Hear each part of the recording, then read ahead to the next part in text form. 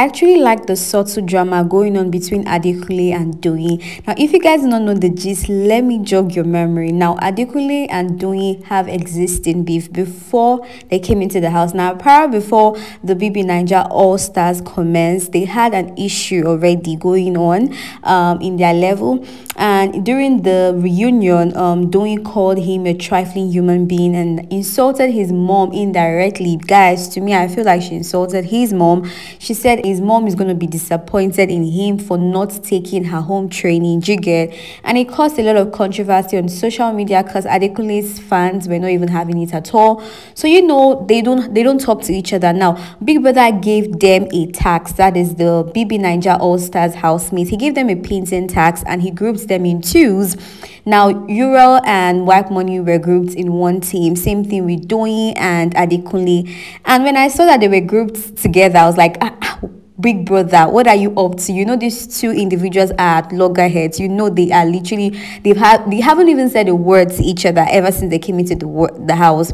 So why are you teaming them up? What drama do you want? And guys, they literally gave us the drama in a very subtle way, guys, through their painting. Oh my gosh. Now, Adekunle had his diary section after the whole painting, and Big Brother asked him what Doyin said her painting on his face literally meant, and what he said was so hilarious. Anyways, I trust Adekunle. Adekunle literally returned the energy, but it doesn't change the fact that they feel this way about themselves, and it was just so dramatic. But anyways, he said that when Doyin was done and it was time for her to interpret the meaning of her painting on his face, she literally said the white parts and the white and the black paint on Adekunle's face, that's the two sides, represents the fact that he's a two-faced person.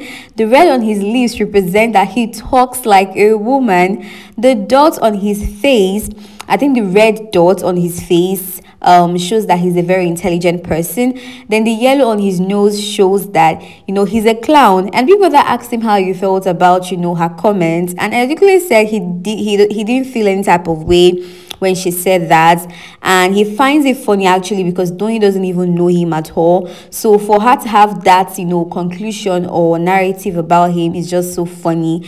But anyways, he responded with the painting he did on her own face, because Doyin has a clown painting on her face, like an actual clown painting, guys.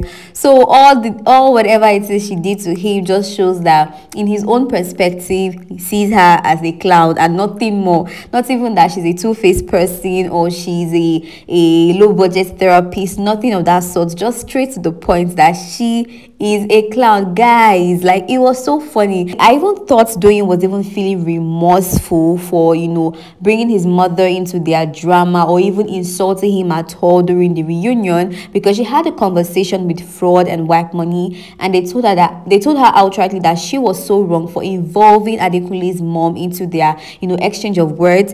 And I thought she felt remorseful. I think she even had a conversation with Bayo or another housemate. I can't remember which housemate in particular, and she told them that she would like to have a conversation with Adekunle to trash their issue. But to see her sit down and to see Adekunle sit down comfortably, and then they draw nonsense on their faces and interpret it in the most vile way ever. It was all shades of hilarious. Trust me, guys, it was so hilarious. Now, for Pere's diary section, he had a lot to say about Ceec and Alex, and as well as Soma. Now, according to Pere, he said he wished they could just leave Alex and Ceec instead of trying to separate them, when they have their exchange of words. It seems as though this Pere is even enjoying the exchange of words, because I remember Venita saying to Mercy that there was a time she was trying to calm them down, and Pere told her to sit down and not to even bother. Jigget. I'm like, what the hell?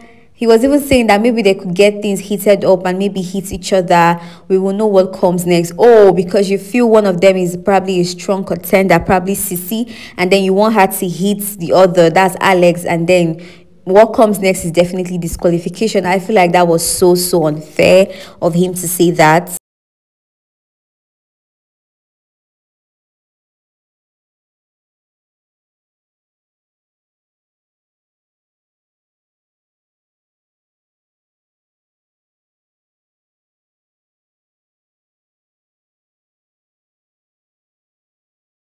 He also said that he was upset with the whole pardon me reasons for picking Soma, and to him he said he didn't make any sense at all, and that majority of the housemates said that their reason for picking Soma for the pardon me game was because Soma didn't go past 2 weeks during his set.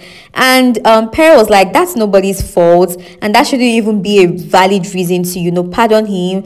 And he felt like those the housemates did not realize, or have not realized, the fact that they were there to play a game, and they feel like they're still in their father's house or something. He also said that he couldn't wait to be head of house to show them how to play a game, because he feels like they're all spoiled brats. I'm like, Pere, where are you buying your audacity from? But to be honest with you, I see from Pere's perspective, I don't see a reason why you should pardon someone because you feel like he didn't go past 2 weeks during his sets. That's nobody's fault. Do you understand? If you want to pardon him, that's okay. That's your choice, and your choice is valid. But the reason is so invalid. To me, I didn't see a reason for them to save him because of that. Now look at Soma during his diary section. He actually said that he felt like the housemates were underestimating him, and that he's just going to go with the vibe, and then at some point he will knock them a paco or something, meaning he's going to show them the other side of him, which is definitely not going to be the nice Soma that they already know. Do you get? Like, what kind of game is that? You're even supposed to be extremely indebted to them. Someone literally needs to be worshiping the ground. All the 8 housemates that nominated him for the pardon me please game, walk on. He literally needs to be doing that, but look at him doing buga on top what. Anyways, let's move on to Alex. Alex became so teary in the diary section. She said a lot of things. She said she felt alone, that she did not have any friend. Jiggy, like she felt like during her last season, when the last time she was on the platform, that's double her last season, she wasn't really serious with the tags. And this time around that she's serious with the tags, it seems as though Ceec has been making a lot of negative comments about her and about her attempts towards the tags, and she just felt so down and so sad. Anyways, Big Brother had some words of encouragement for her. He told her that she's a star, and that she's supposed to shine bright and not twinkle. I just really love that statement. I swear I'm going to use it when I want to encourage anybody. You're a star and you should shine. You shouldn't twinkle. That's a nice one. Fraud actually cracked me up so bad during his direct section. He gave a shout out to his wife that he missed her, and he also gave a shout out to his mechanic. Can you imagine? On international TV, Fraud literally told his mechanic that there's a car in his possession, his car that is in his possession, and he should ensure he sends the car to his wife. Can you imagine? In his diary section, guys, that was the only thing I could pick from Fraud's diary section, and it was so hilarious. Like, where do you think you are to be giving such a message? So you think your mechanic is watching you or what? It was just so hilarious. But anyways, let's talk about Ceec's diary section. Ceec said 4 people. She mentioned 4 names, and 4 names of people that have been trying to poke her and use her past exhibition on the show during the double wahala season against her indirectly. She mentioned Adekunle, Venita, Alex, and also she mentioned Pere, and then she changed her mind, and she said, oh, she's trying to become like she's in a new era in the house, and from now onwards she intends to just ignore any bad energy. Even if someone literally pulls her hair, she wouldn't respond to the person. She just wants to be cool and not give any negative vibe, that kind of thing. According to her, she said there are some ships in the house, saying she mentioned Soma and Angel, but she said at the same time that she doesn't think that ship is going to sail. She actually thinks it has capsized already. Can you imagine? She also said there's a triangle between Tolani Badge, New, and Ilebaye. Same thing with Kidwire, Doyin, and Euro.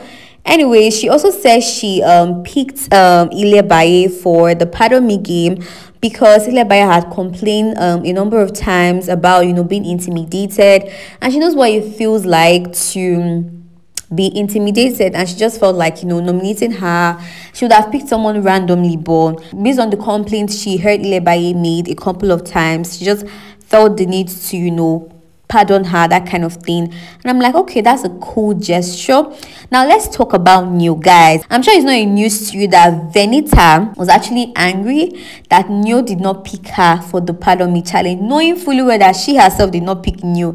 I don't know what sort of hypocrisy is that, but trust me, that's on another level entirely. She literally picked Ike, she pardoned Ike, and even Ike pardoned Venita. So I don't know if it's like, if it was, you know, a joint decision or a negotiation they had amongst themselves. But tell me why she was so dramatic about the fact that Neo did not pick her. Anyways, Neo said Tolani Badge, he picked Tolani Badge, and he said the reason is because Tolani Badge is a very loyal person and he felt the need to return that favor, and he would not do anything, absolutely nothing, to jeopardize the loyalty he has, or the loyalty or the friendship or the bond he has with Tolani Badge.